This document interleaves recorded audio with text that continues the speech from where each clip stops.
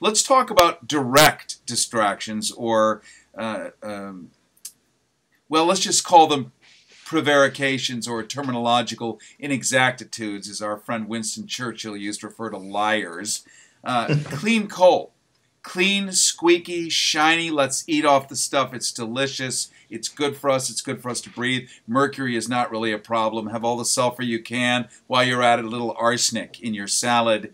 This is nonsense if you're a mammal with cells that divide. This really isn't very healthy for us, is it? Indeed, it's not. And really, there could be no greater fiction than the idea of clean coal. When you really parse what the coal industry likes to say, they try not to even refer to the contaminants beyond greenhouse gases from coal. They try to pretend that there's nothing like, as you say, mercury, which is, a co-pollutant that comes out with greenhouse gases. They sort of ignore those things, and that's why there is no such thing as clean coal. The idea that we have low emissions coal is just utterly ridiculous. But the real, I think, sad time here at this conference of the parties, this climate negotiations here in Warsaw, is when we see really smart and sharp officials like Ms. Figueres take up that same rhetoric and simultaneously ignore the amazing efforts over the past decade of citizens groups, social movements to not just dream about the end of coal, but to take off the map almost 200 coal-fired power facilities just in the US and begin to expand that effort around the world in India, in South Africa, in Europe. So really, citizens are taking up this effort to get rid of coal and to stop pretending that there's such a thing as clean coal. Citizens are helping promote and or prevent, rather, I should say, truth decay, as you like to say, and they're doing so in a bold and brilliant way by not just putting a kill on dirty 20th century coal, but really simultaneously opening up space for solar energy, for wind energy, for the positive renewable energies of the 21st century. And that's really the story that we have to keep telling. That's the story we have to tell as not just citizens groups do it, but as lawyers work with them, as other public health officials and experts work with those same groups, and as they all come together to get rid of that dead, dirty 20th century technology, coal. And Professor Dorsey, you're coming to us live right now from Poland, and you're here watching and participating in a global gathering of people actually for real concerned about this. Young folks concerned because stuck on this planet for another 60, 70, 80 years with all this coal, these new plants being built, sometimes three a week in places like China. We sure want to up the deal here in the United States. If you're stuck here for another 50, 60, 70 years, this is kind of a grim tale. Like, recycling isn't a hobby, as it might be for Mildred in Ohio. People really mean it. This is life or death, huh? Well, it is life or death, but I don't know if the tale is so grim. Really, the horizon of change is really upon us. And I think if anybody knows that, that's young people. Right now, in states like Texas, there are more people working in the solar and wind industries in Texas than they are working in cattle right The now. irony is delicious, you must admit. It is indeed, indeed, pun intended, I suppose. But even take a state like California. We think of California as the state of movie stars and fast cars and whatnot. But again, another state that's leading the way in growing jobs in the solar and wind sectors. And right now, we've got more jobs in those two sectors than we have in acting and in Hollywood. So big changes are not just coming. But they're upon us and they're going to take shape in really dynamic ways. Nobody imagined. Private funders, even some activists, thought it was a bad idea to try to put the kill on the coal industry even 5 years ago and certainly 10 years ago. People said, no, don't try to do it. You're never going to be able to get rid of that industry. And what do we have now? Just in not even in a decade, we've got almost 200 coal-fired power plants offline. We've got literally 78, more than 78,000 tons of mercury cleaned out of the environment, not being polluted in the environment. That 78,000 tons, that's more than 15 full-size Chevy Trailblazers of lead. Imagine that, Harrison. I That's the change that's actually would coming. prefer not to. I live in LA where I'm surrounded by exactly that quantity on a daily basis. I'm thinking maybe of a bicycle or a skateboard, whatever's the most convenient.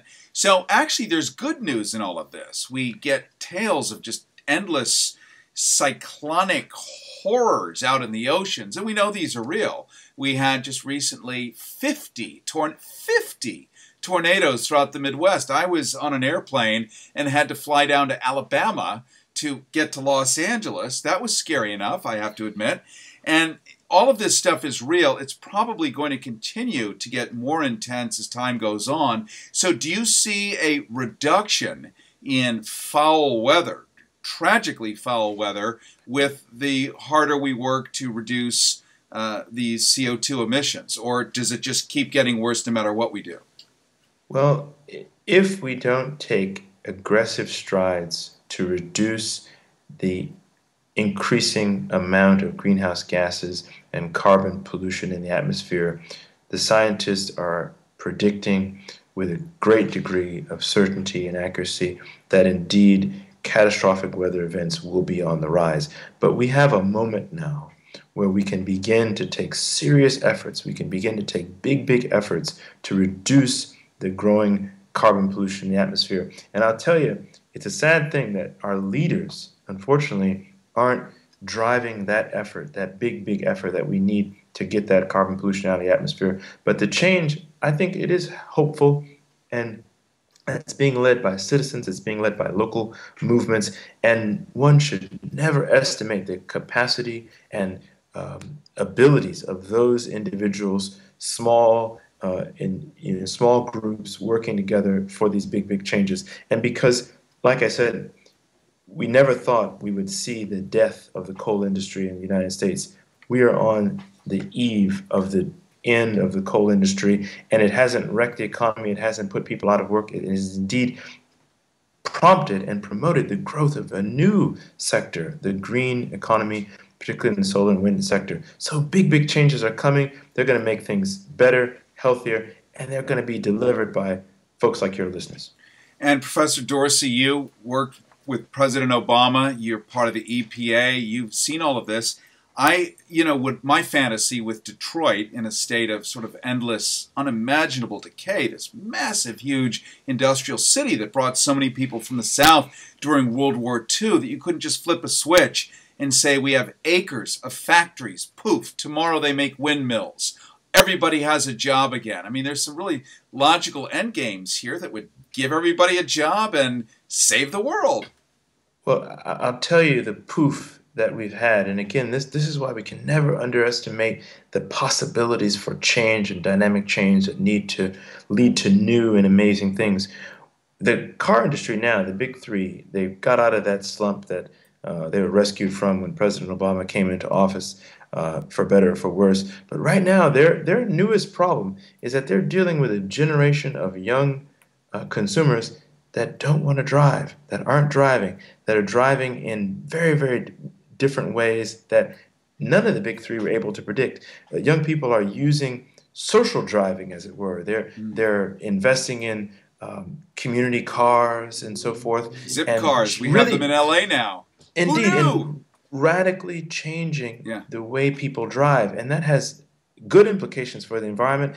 It has not so much downside implications for the big three, but it's the kind of thing that's going to force them to change their business model. And that'll have potentially, at the way it's targeting and going now, positive outcomes on the environment. Less driving, less pollution, social sharing of automobiles and so forth. That doesn't put people on the streets and force them to bicycles. That changes the way we behave as a society. That changes the way we relate to one another. And it has upside consequences economically in creating new kinds of industries, in creating things like car sharing and Uber and social media networks, bringing cars to you in ways that previously were not really imaginable. But it has big positive environmental benefits. Well, I want to thank you for joining us today on the Smart Show, and thank you for being brave. It's just part of your normal hardwiring to get out there and do this stuff, but it would really freak a lot of other people out to put themselves in your position and expose yourself, the vulnerabilities, the people that might be against you in the coal industry, for instance.